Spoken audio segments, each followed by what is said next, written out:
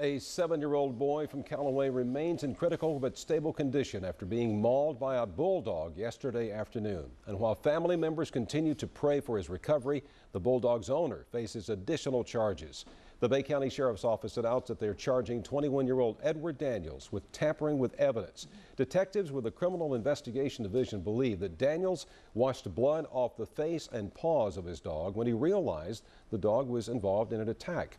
This afternoon, Daniels appeared in court for drug charges that arose from the investigation of the attack. News 13's Andrew Ruiz starts off our team coverage tonight. He spoke to the little boy's uncles. Andrew, all this must be tough on the family. It is, Jerry, and all of them can't help but think, was this incident preventable? In my interview, I asked them about that and how Tyler Jett is doing tonight.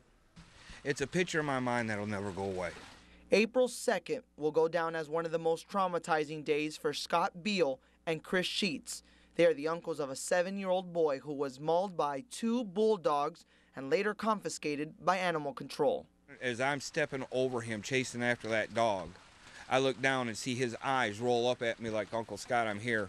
And all I seen is a head and face just full of blood. That's burnt in my mind. Beal says the neighborhood is on edge, fearful of another attack. I don't understand. You know, the kids can't even play in the front yard now.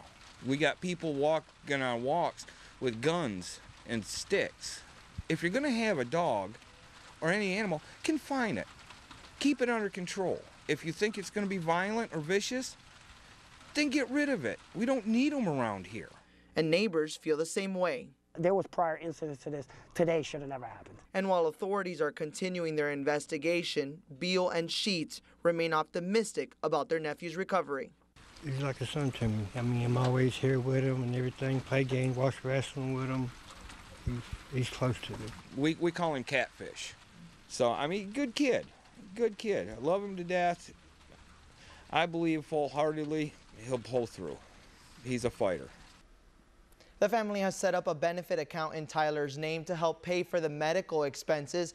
Now, in order to do so, visit any of Hancock Banks' 7 Bay County locations. The account number can be seen on your screen. It is 0463 32 62 5. Now, again, we spoke to Tyler's mom, who is by his side at Sacred Heart Hospital in Pensacola. We're being told he is in critical but stable condition and that an MRI will reveal more of his prognosis tomorrow.